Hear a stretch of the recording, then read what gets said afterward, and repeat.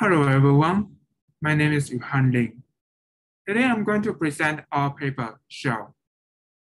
SHIL is a self-supervised hybrid learning framework for secure attack detections in containerized applications. And I would like to introduce my co-authors, Hugo, Xiaohui, Jingzhu, and Hugo. Before we get started, I'd like to let you know how vulnerable containers are. Here are some recent news I found online when searching for container vulnerability. And because containers are vulnerable, we like to detect attacks to the containers. However, this is not easy. There are two main challenges. First, container environments are highly dynamic. You can deliver different workloads to different containers running different main applications. Second, containers are often short-lived, which means it's difficult to collect sufficient high-quality labeled training data. We studied the papers about attack detections in containers. Some people propose supervised learning. The advantages of supervised learning is that it can achieve high detection rate. However, it requires labeled data. For the unsupervised learning, it does not require labeled data. However, it can suffer from high false alarm rate. Semi-supervised learning tries to solve the problem by start with a supervised model and then use an unsupervised model to augment the supervised model. However, it still requires data labeling.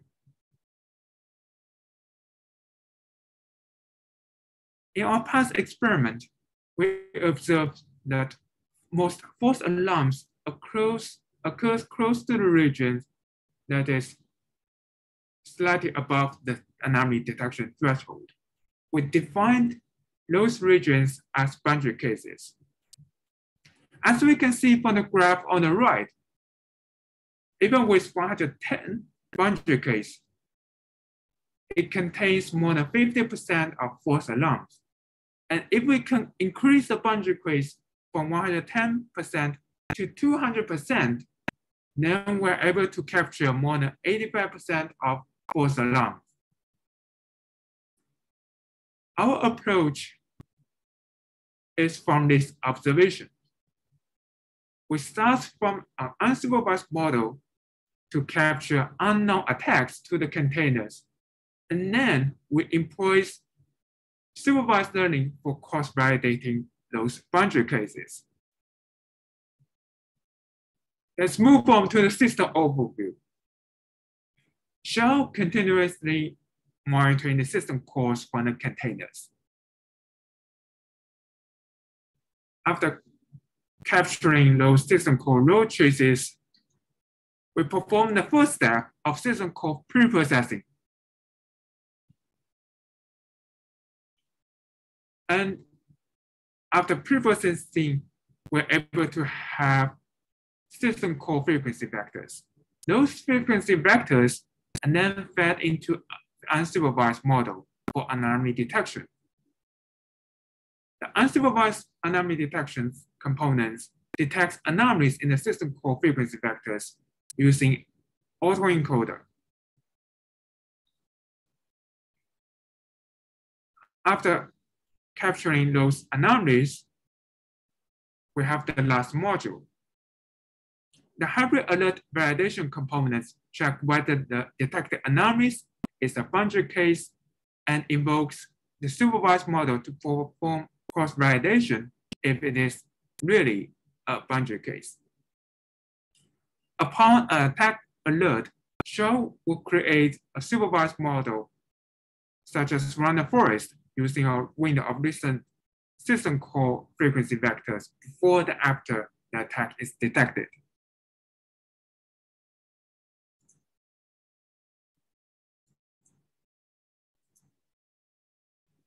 And at last, the system security attack alerts is sent back to the container. I'm going to talk about an attack example of OpenSSH CVE 2016-6515. It is a remote denial of service attack, which exploits the lack of limitations on password length, which results in consuming excessive CPU. As you can see, the samples of system call trees on the bottom left, each 100 milliseconds system call trace samples is converted into one row of system call frequency vector on the right. And we can see that some rows are in red, which means that they are in the attack period. We can also observe that the system call access and mmap increase sharply during the attack period.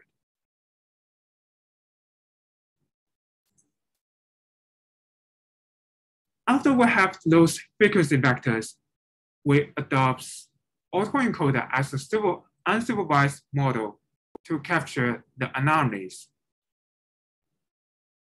Autoencoder has a symmetric architecture, which tries to reproduce the input at the upper layer. The trained autoencoder model computes the difference between an input vector and its reconstruction of the vector into a value called reconstruction error. The model will compare the reconstruction error against the predefined percentile value to detect anomalies.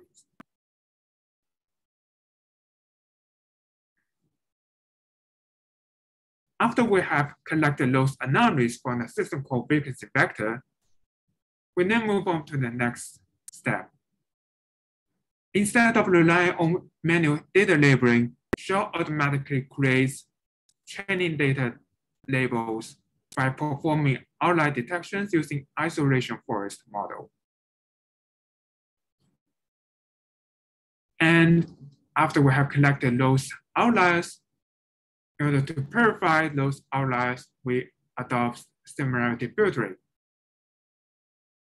And then the last step is to create a training data set for the supervised model. The remaining outliers after similarity filtering are labeled as positives, and then data for previous normal periods are labeled as negative. After we have this training data set, we can then perform the supervised model training. For the outlier detection, we use the isolation forest. Isolation forest is similar to random forest, which consists of many isolation trees. We can take a look at the example on the right. With the input vector of read call of 1 and write call of 5, each isolation tree is able to tell the final node for that input vector. We use the height of the node and average height of all leaf nodes to calculate the anomaly scores. And then we compare the anomaly score with the threshold. In this example, because the anomaly score 0.66 is greater than the threshold, this input vector is an outlier.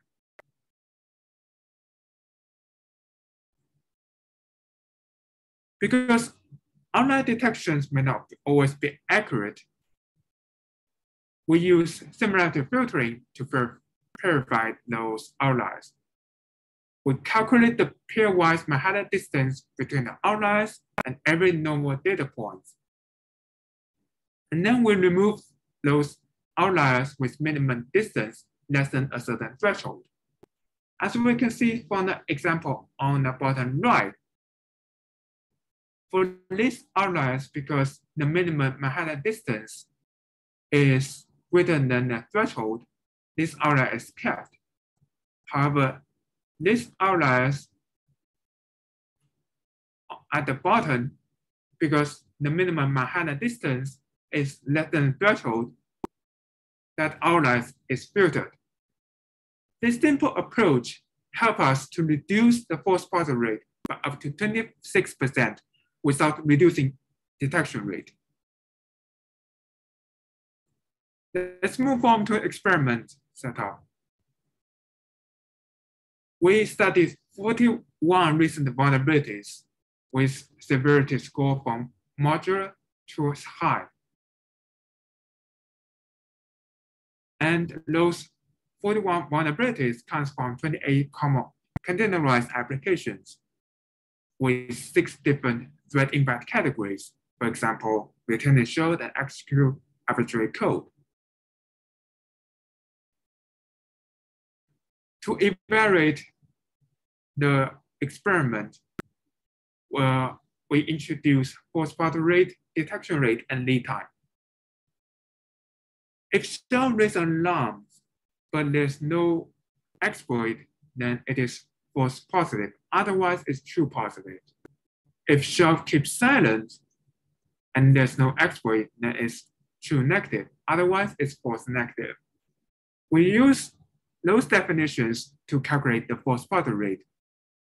And then we use the detection rate, which is a ratio of the number of containers detected over the total number of containers, which consists of both detected and missed. And then we choose lead times to define how early an attack can be detected before it succeeds. The more lead time we have, the better the model performs. We compare SHIL with several alternative approaches, such as self-patch. In order to make a fair comparison, we compare with the attack detection part of self-patch only. Please note that self-patch also adopts the autoencoder model. And then we compare SHIL with supervised random forest model, but without the self-supervised model creation process. And then also we compare with supervised CNN model. As a summary, SHIL is able to effectively build out false alarms without missing true attack anomalies. It is able to reduce false positive rate by 39 to 91% with higher or similar detection rate. And SHIL is lightweight and supports real-time secret attack detection. This table shows the detection result in detail.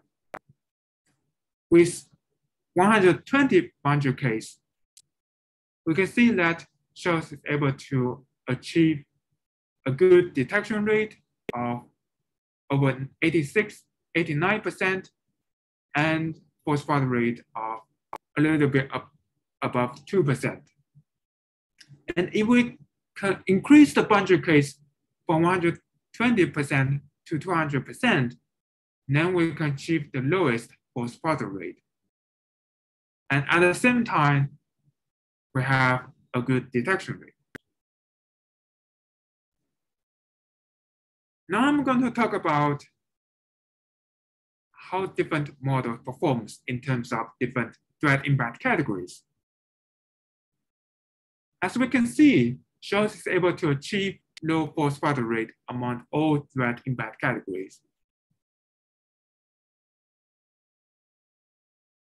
And SHIL is able to achieve more than 80% detection rate in 4 out of 6 threat impact categories. And last, SHIL is able to achieve a good lead times among all threat impact categories except the crashed applications. Please note, for these threat impact categories, because it happens suddenly, all models is not able to achieve a good lead time. At the end, we perform runtime analysis, and we can see that SHIL is able to finish the detection in only 6.65 milliseconds. Recall that each sample represents 100 milliseconds, so SHIL is able to perform attack detections in real time.